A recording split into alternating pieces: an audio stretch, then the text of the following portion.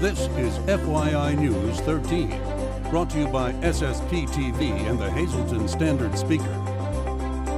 For your information, an international tournament was held in Hazleton over the weekend. We'll tell you about it next. It's a new week of local information on SSPTV. Thank you for watching. I'm Ken Kara, and here's today's information from FYI and the Hazleton Standard Speaker. And we begin with an update on a special initiative to benefit Divine Providence Homeless Shelter in Hazleton. SSPTV, along with our media partner, the Standard Speaker, and the United Way of Greater Hazleton, recently launched a project called Giving Shelter. Here's Lisa Sugar with the latest. The campaign entitled Giving Shelter continues to benefit Divine Providence Shelter in Hazleton. Today I'm pleased to be joined by Mary Jo Pancala. She is the shelter coordinator for what is known as Divine Providence Shelter in Hazleton, and we are here at Catholic Social Services. The collections are coming in, but you still need much more help. It's a constant thing. Think of your own home. You know, you're running out of sugar, coffee, coffee filters, that sort of thing. Well, multiply that by 20. Wow. Right. So we do have items coming in, and it's wonderful. We're so grateful for everything because it just helps us serve these residents better. But it's a constant battle. It's a constant battle. Now, there are certain items that you definitely need, so give us a rundown of the things that our viewers could provide for you. Okay, it's the not sexy stuff. We need socks, underwear, warmer clothing, obviously. Gloves and hats are going to, and scarves will be big. We're getting some coats coming in now in anticipation of the colder weather. Hand warmers, that's wonderful. Like when because when they leave our shelter at 8 o'clock in the morning, they're on their own until 7 o'clock that night. So it can get cold out there. We provide meals. At the shelter, we provide a meal in the evening, plus some sort of breakfast to get them a good start in the morning. So we're always in need of paper goods, or styrofoam plates, styrofoam coffee cups, those kinds of things, paper plates, napkins. Whatever you use at home, think about it. That's what we need at the shelter. Coffee and sugar. We can't keep them on the shelves, especially as it gets colder. The use is increasing now. And you're also looking for people to make meals for you. So how do they go about that? How much do they make? What do they do? Okay, that's a great question. I have a wonderful volunteer, Judy Hall, who has taken on the great task of coordinating the wonderful volunteers. Each evening, a group of either from like churches or other agencies such as that, but also sometimes they're groups of friends. And they'll sign up for a particular day and bring enough food to feed between 16 and 20 people. And if they can, say they provide the main dish, but they can't bring the beverages, oh, that's okay. You know, we'll deal with that. But anything is a help. You know, if they want to bring the whole meal, that's help too. And we were talking and said, if you could freeze meals in advance, but you don't have the space for that, so you need a freezer too. We need freezers, yes. And we will be ordering foods in bulk and making them available. My goal is to make them available to the volunteers because it's a big cost. And some volunteers bring a meal every week, and it's a big cost. We understand that. So yeah, we need things to store it. All right, so if you can donate a freezer, they would be more than willing to take that as well. But please, all the items that Mary Jo talked about are desperately needed. The campaign goes through November 21st. Drop-off bins here at Catholic Social Services, the United Way, the Laurel Mall, the Standard Speaker, and of course at our studios at SSPTV. An international event was held at the Greater Hazleton YMYWCA over the weekend. The Y hosted the first International Open Karate Do tournament. You're about to hear from the man who helped organize the event and Miss Fabergé, who brought some excitement to the festivities with the dancers and tumblers from her studio. We are very happy because it's the first time in Hazleton that we're going to have this open, and we have competitors from different countries, from Dominican Republic, Puerto Rico, and the different states of the United States. That would be very exciting days for us and also for Hazleton. And I was asked if I would please bring my beautiful dancers, the Fabergé girls, to provide some opening ceremonies, just like in the Olympics. Yes, and then in addition, I will be the mistress of ceremonies. Rinzo Kukai Karate School in Hazleton was the local group who got the tournament together. The international tournament was held for those 4 years old and up. Yesterday was the perfect day for a Halloween parade. Kids and pets alike, decked in their favorite costumes, processed down Main Street in Cunningham and went before the judges as part of the annual Halloween parade sponsored by the Cunningham Valley Civic Organization. We caught up with 2 of the participants. We are very excited. You know, a lot of people are from the Cunningham area, so they're happy to come home and, show their stuff. What does it mean when the little kids are all clapping and smiling as they see the band go by? Oh, it's so rewarding, like coming into an area and just knowing that we're making people happy is the reason why we come out and do this. Tell me what you are here today. A fireman. And what are you inside of? This is really cool. It's a fire engine. And what does it have on it? A siren. The parade made its way to the CVCO building where awards were presented and the children received a bag of candy. See more of the parade during a Halloween special of The Girls, which will air next Friday at 9 p.m. On Saturday evening, a first-of-its-kind race was held at Eagle Rock Resort in Drums. Community Services for Sight in Hazleton hosted its very first Glow Run, a 5K run and walk in the dark, along with a 1-mile youth race. Participants of all ages received glow sticks that they could use as they went along the course. Some others also brought flashlights. Awards were presented, including an award for Best Costume, and all proceeds benefit the many services provided by Community Services for Sight. Well, coming up on FYI, we'll talk about a huge sports weekend for fans in Hazleton as Joe Madden and the Chicago Cubs move on to the World Series. Plus, I'll unveil our Week 9 high school football cool scale rankings. And when we come back, Lisa Sugart has information on a race held in memory of a local boy who died from pediatric brain cancer.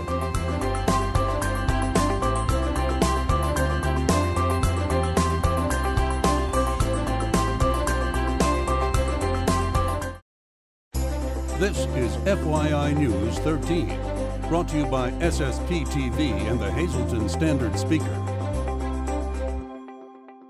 Hi everybody, it's Monday and I'm Christy Book. I'd like to welcome you back to Core Fitness. It's been a while since we've seen you, and if you haven't seen my segment, I have talked about everything from working out with an injury to working out post-baby, and today I would like to focus on something that's very near and dear to my heart.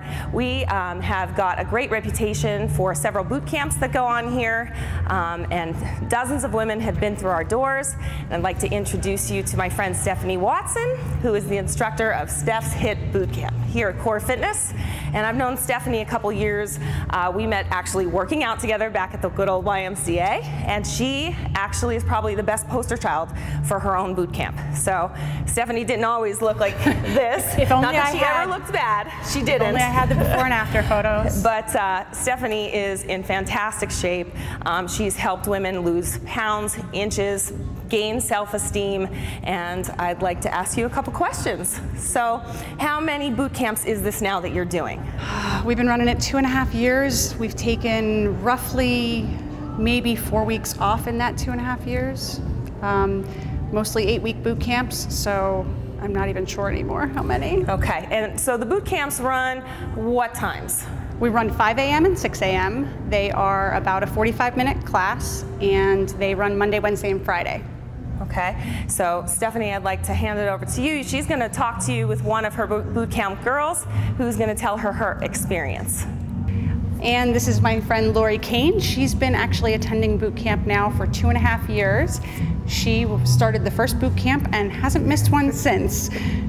She actually started from a friend's suggestion that she come, and she avoided it like the plague for the first, couple weeks before it actually started.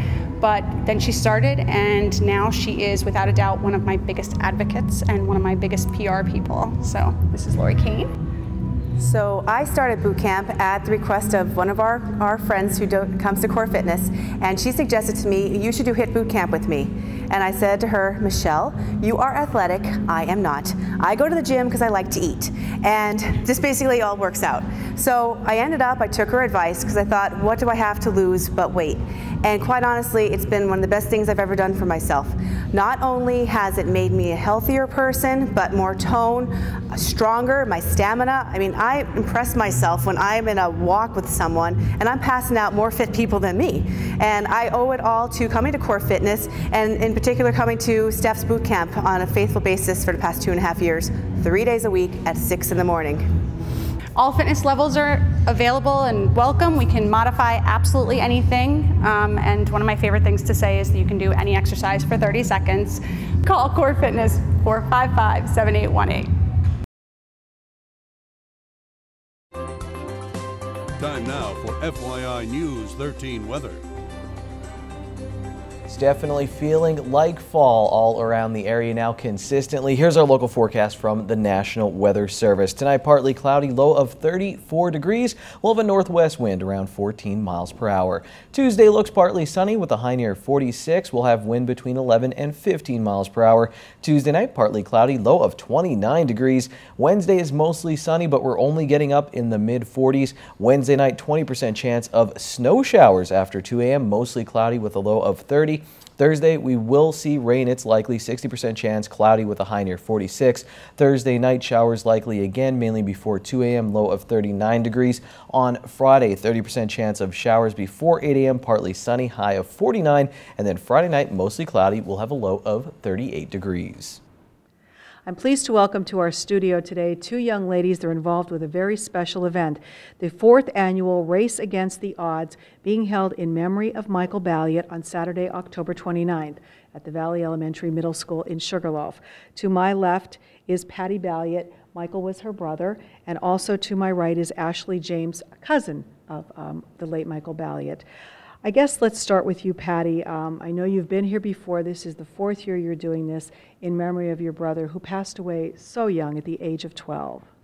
Yes, Michael was a very active individual, and we wanted to carry on his memory by doing something like that, a 5K foot race that really does encourage a healthy lifestyle, because Michael was a very healthy little boy, and he still lost his life to this devastating form of cancer. So it's pediatric cancer is what you're hoping to raise money to find a cure for that? Yes, the form of brain cancer that he had was diffuse intrinsic pontine glioma. Only about 350 kids in the United States get it each year, and there is no cure for it. It's automatically terminal. So the money that you are raising now, where does that benefit? It benefits the Cure Starts Now Foundation, which gives all of its resources to research for this specific type of cancer. And since it is such a hard type of cancer to cure, they're hoping to hit a home run cure and cure all types of cancer with it. Wow, well, this is wonderful that you're doing this, keeping Michael's memory alive, but doing a lot of good to help other people. So I really commend you for what you've been doing. And your cousin as well, she wanted to get involved. And last year you started a team of your own to be part of this race. So tell us about your team and invite people to get involved with it this year. Well, my team is Team Mick, Making It Count, and last year we raised over $800, so my goal this year is to raise $1,000. And I'd like everyone to join, and the money, you can register, well, to register, you can register online, and yeah, that's all. Okay, so they could go online and they can register to be part of the race, or they can register that day, but they can also donate if they can't make it to the race or they're not a runner. Yes, they can donate.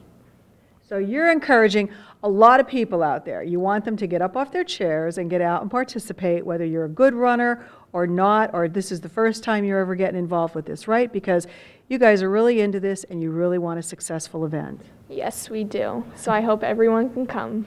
What is the cost for registering for the race? The cost is $20. Okay. So if you would like to get involved, this is the Race Against the Odds in memory of Michael Balliet. Again, it's being held on Saturday, October 29th. The race time is? 9:30 a.m. and registration is at 8:30 a.m. All right. You heard it from Ashley. And the cost is $20. Again, you can register online. You can go to the website, which is raceagainsttheodds.com, but you can also go to neparunners.com as well too, right? And do it that way or donate that way. Yes, that takes you to our link actually, and we've had a lot of success from the past using neparunner.com. It really spreads the word around not just Hazleton area, but all of northeastern Pennsylvania. We really want to keep it local and try to get as many to come out as possible. Well, again, a great event. Ashley, what was the reaction when you did this last year? How did it make you feel to know you were doing something to benefit your cousin's memory? I was just really happy because a lot of people came, which made me really happy, and I was just happy because that day I just ran for him. So well said. Two young ladies doing something wonderful in memory of her cousin and brother, but we need your help to support it. So please go online and register or show up that day and register again, October 29th at the Valley Elementary Middle School. We hope that there will be a ton of people out there in honor and memory of Michael. Thanks a lot, Lisa. Before we hit the break, here's your midday winning Pennsylvania lottery numbers on FYI. Your pick 2 numbers for 1, pick 3, 961, pick 4, 1892, and pick 5, 75839. It's building up to be a great final week of the regular season for high school football. We have our Cole Scale rankings after this break. This is FYI News 13 Sports. How was everyone's sports weekend? Did you have a good time? I did. Okay, so we have 2 more weeks, actually 1 more week before we shut down the mines for the winter. Let's see how everyone is positioned in our penultimate high school football Cole Scale rankings. In the lignite grade, we have 2 teams just busting to jump up in our rankings to the bituminous grade in Hazleton area and Monoy area. The Cougars won their 2nd straight as junior running back Adrian Otero scored 5 touchdowns in their win over Dallas. Otero also recovered a fumble and returned it for a touchdown. Sparky Wolk had 172 passing yards and 3 touchdowns, and he picked off a pass on defense for the surging Cougars. Monoy area has their eye on a district playoff berth, and they snapped a 4-game losing streak with a win over Panther Valley. During their 4-game losing skid, the Golden Bears were constantly turning the ball over, while they had 0 turnovers on Friday night. Quarterback Matt Lewandowski had 5 rushing touchdowns and 129 rushing yards. Tyler Kluwell posted 151 rushing yards. On defense, Daniel Lawrence, Nick Cavanis, and Kyle Laughlin had interceptions, and Mark Lawrence recovered a fumble. Shenandoah Valley dropped to 0-9 with a loss against unbeaten Schuylkill Haven. The Blue Devils have a chance for a huge win in week number 10 when they host rival Monoy area. In the bituminous grade, we have 2 other rivals who will meet in week 10. Marion slips down a spot after they were upset on Friday by Minersville. Marion had a chance to win, but they turned the ball over on downs with under 30 seconds left to play. The Colts turned the ball over twice and were held to 163 yards on offense. Tamaqua was blanked by North Schuylkill, who we will talk about right now as we look at the anthracite grade. North Schuylkill is our top team after their 4th shutout of the season. Major Jordan had 119 yards on the ground with 2 touchdowns, and quarterback Doug Wiest was 9 of 15 for 116 yards and a touchdown.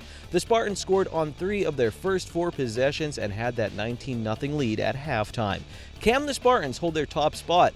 Will Tamaqua finish over Marion? Can Hazleton area and Monoy area jump into the bituminous grade? Find out next week in our final high school football Cole Scale of the season.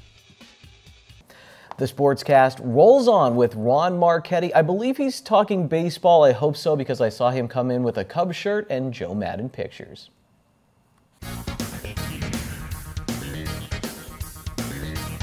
Good luck to Joe Madden and the Chicago Cubs. Hi, everybody. It's the eve of the 2016 World Series. Welcome to Trivia Treats. Why not start with more October performing arts? Name the youngest and oldest pitchers to throw complete game shutouts in the World Series. Well, I'll make it easier for you. I'll give you the youngest. Jim Palmer of the Baltimore Orioles in 1966 was 20 years, 11 months, and 21 days old. So you have a little time to think who was the oldest. But before I give you the answer to that, how about some World Series costume trivia? Who is the only player who has appeared in the World Series with a record 4 different teams? The answer to that is Lonnie Smith. who played with the Phillies, Cardinals, Royals, and Braves. 40 years ago, yesterday in 1976, Cincinnati Reds catcher Johnny Bench smashed a 2-run homer and a 3-run homer to complete a World Series sweep of the New York Yankees. Bench hit .533 in that series. It would be the Big Red Machine's second straight world title under manager Sparky Anderson. The Reds won Game 4, 7-2 at Yankee Stadium. Bench knocked in 5 of those 7 runs. That year again was 1976. If one picture is worth 1,000 words, then you have seen about 1,000,000 words. But more than that, you have seen an absolutely bizarre finish of Game 6 of the 1986 World Series. The Mets are not only alive, they are well and will play the Red Sox in Game 7 tomorrow. That was what Vin Scully said on NBC 3 minutes after the Miracle Mets won Game 6 on this night in 1986. Now the answer to my opening question. The youngest pitcher to throw a complete game shutout in a World Series was Jim Palmer of the Orioles. Who was the oldest to do the same? Answer, Randy Johnson of the Arizona Diamondbacks at age 38 years, 1 month, and 18 days. He did it against the Yankees. Have a great week. Till Friday, be a good sport and stay loose. Cubs in 5. Mondays can be a big headache. Well, cheer up with Bottleneck's Little Neck Clam Special, $1.95 a dozen in melted butter. Good evening, everyone, and here's tonight's Talk of the Town report. First tonight, the MPB Community Players will be presenting their annual holiday pageant, Our Christmas Gift, in December, and they are seeking performers who would like to be involved in the production. A sign-up session and meeting will be held Thursday, October 27th at 7 p.m. at Most Precious Blood Church basement that is located in Hazleton. Performance dates for the Christmas program are December 4th at 2 p.m. at Catholic Social Services and also December 11th at 7 p.m. at Most Precious Blood Church. Both shows serve as benefits for those venues. For info, just call 570-401-6679. Our next announcement, Schuylkill Haven will be holding a Halloween parade Tuesday, October 25th at 7. They'll also be having a haunted house at the Senior Neighborhood Center at 340 Haven Street. The haunted house is Thursday through Saturday from 6 to 11. For more info, visit havenrec.com/Halloween. Next announcement, the Rotary Club of Hazleton will be holding its annual spaghetti dinner Wednesday, October 26th at Genetti's. Eat-in or takeout is available from 4:30 to 7 p.m. and they'll also be having a cash bar and turkey trays. Tickets can be purchased from any Rotary member or by calling 570-501-3700. And finally, the Survivors After Suicide Loss Support Group hold their meetings the second and fourth Tuesday of each month from 6 to 7:30. The meetings are held at Catholic Social Services in Hazleton. This is a no-fee open grief group that welcomes survivors at any stage of their grieving process. For info, just call 570-455-1521. That's tonight's Talk of the Town. News 13 would like to send sincere condolences to the family and friends of these recently departed. Paul Peter Ballin, formerly of Hazleton. Services are Friday at 11 a.m. in the St. Casimir Cemetery and under the direction of the McHugh Wilczek Funeral Home. Joanne Bropes of Hazleton. Funeral is Wednesday at 11 a.m. from a family home on Thirlwell Avenue. Friends may call at that home Monday and Tuesday from 2 to 9 p.m. And the Firo Funeral Home is assisting the family. And Michael Pupatch Jr. of Harley. Funeral is Tuesday at 9:30 a.m. from the Frank J. Bonin Funeral Home. Friends may call Monday from 6 to 9 p.m. Attention pay-per-view subscribers, if you see your name right now on News 13, you'll have 13 minutes to call in and win a free movie from Service Electric Cablevision. Our winner tonight is Jim Libinotti of Hazleton. Jim, if you're watching, give us a call, 570-455-7267, extension 104. Tomorrow's a busy day on FYI. We'll have local tennis highlights. We'll also get ready for Game 1 of the World Series. And Kent Jackson is back from the Standard Speaker with an outdoor segment. We'll see you then. Have a good night, everyone. Take it easy.